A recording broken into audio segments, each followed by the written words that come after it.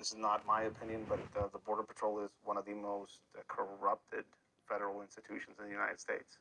There's been many cases and convictions against them.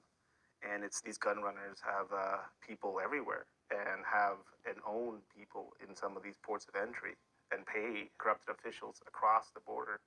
It is interesting that you do not get searched at all at times crossing into Mexico. But if you cross into San Diego, your vehicle gets scanned. You have to step out of the car. Sometimes you have to take off your backpack and put it into an x-ray machine so it gets x-rayed.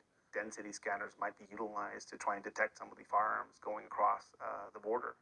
But those x-rays are used sporadically.